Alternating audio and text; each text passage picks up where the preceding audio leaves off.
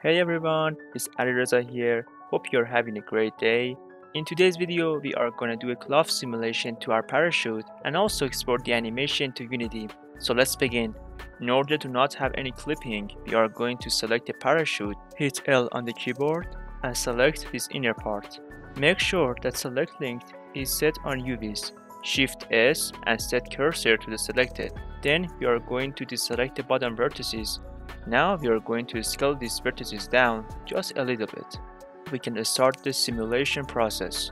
Select the parachute, go to Physics tab and enable cloth. Don't forget to enable collision for the box under it. Now if you do nothing else and just hit space, this is what we see.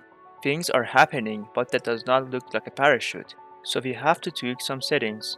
First, select the parachute, go to Object Data Properties, click the plus and add a vertex group. Name it something you remember.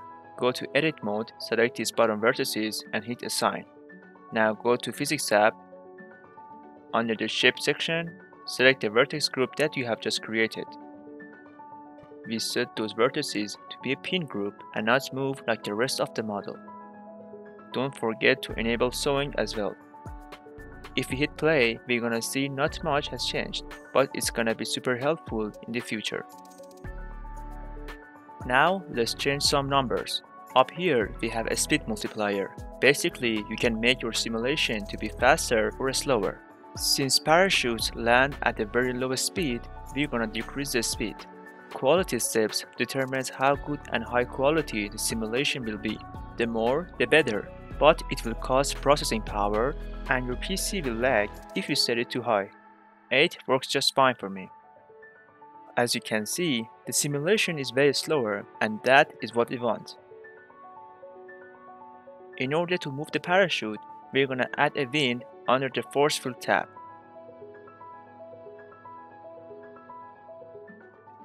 I'm going to make it stronger. Now we can see the wing having an effect to the parachute. And it goes through the ground. Nice.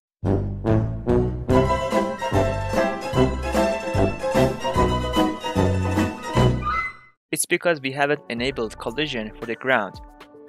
We can do that by going to Physics tab. It doesn't go through the ground, but the parachute doesn't look the way we want. So let's change some values. If we enable self-collision, it will prevent the model from going into each other. 0.001 works the best for our parachute.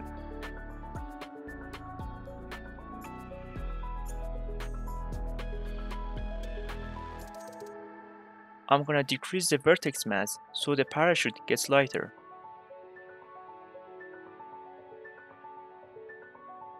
Let's make the wind a bit stronger.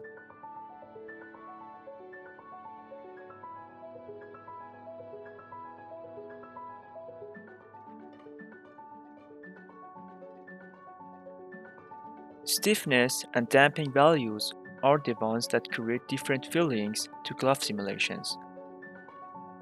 You should play with them till you get the results you are looking for.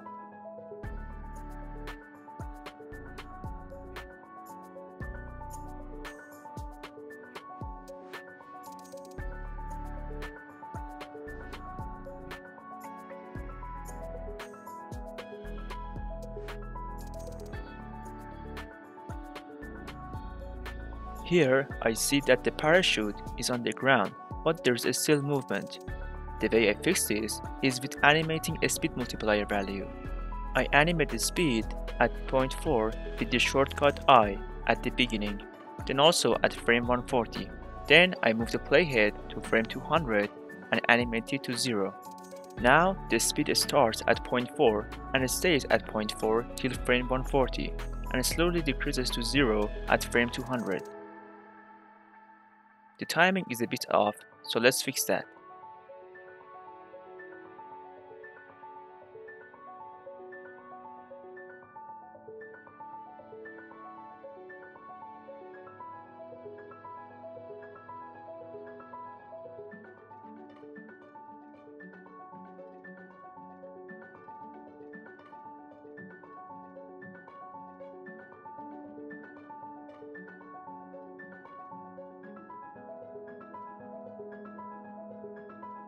Let's add another wind so we have extra force hitting from below.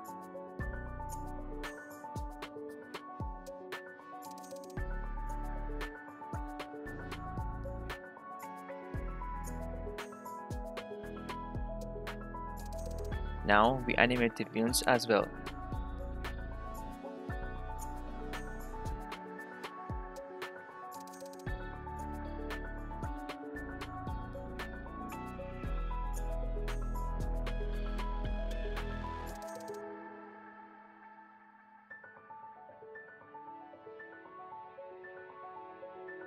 Shear under stiffness allows the parachute to fold on itself.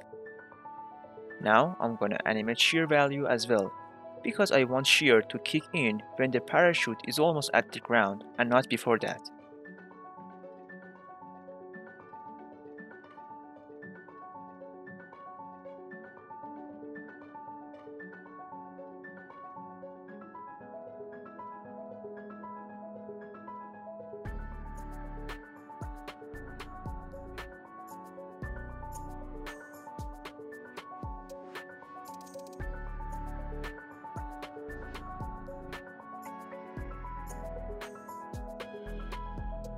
When you're happy with your simulation or you want to see the result without lagging, you can bake your simulation. Go under Cache, set your end frame and then hit Bake. It will take a while depending on your computer.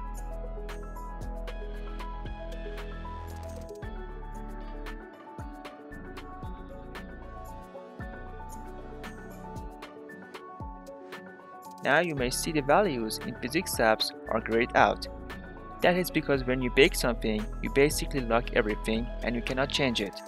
In order to change the values again, hit Delete Bake.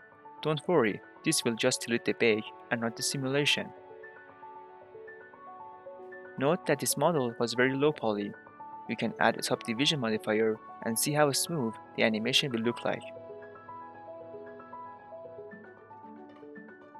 Now, let's export this cloth simulation to Unity so we will be able to use it in our game. First of all, set the origin of the parachute to the bottom.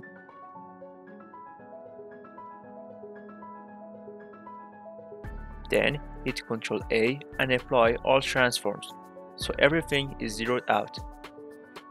Now let's set the timeline's start and end frame. I like to start from 0 till the end of my simulation. Go to Edit, Preferences, Add-ons and search for MMD Import Export Format. Select the parachute, go to File, Lightwave Point Cache, choose your directory, double check the export settings, and hit Export. I want you guys to make a backup file right now so you keep your simulation data and to be able to change values later on if you want. Select the parachute, go to File, Import Lightwave Cache Point, check the start frame and import the file you just exported. You can see we have all these keyframes on our timeline. If we go to Data Properties, we can see the shape keys that have been assigned to the model. Now, when we see shape keys, it means we can export simulations to Unity. There are some keyframes that are left from the parachute model that we don't need them anymore. Also, let's go to Physics app and delete the cloth. Note that this deleting will not affect your animation because the simulation got converted into shape keys.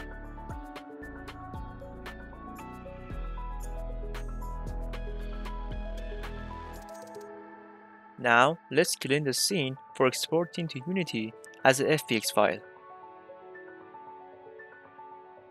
Select the box, straps, torus, and the sheet and join them with Ctrl J.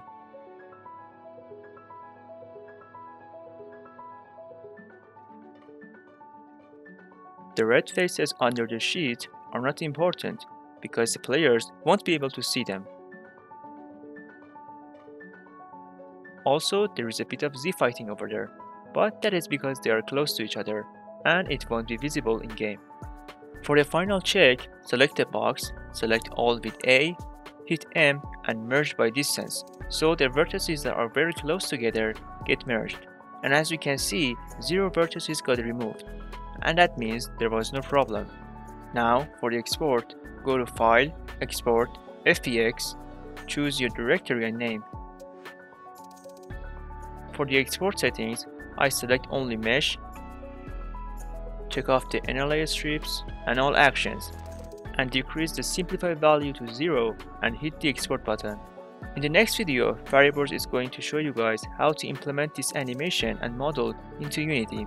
If you guys learned something new from this video, make sure to like and subscribe. See you guys in the next video.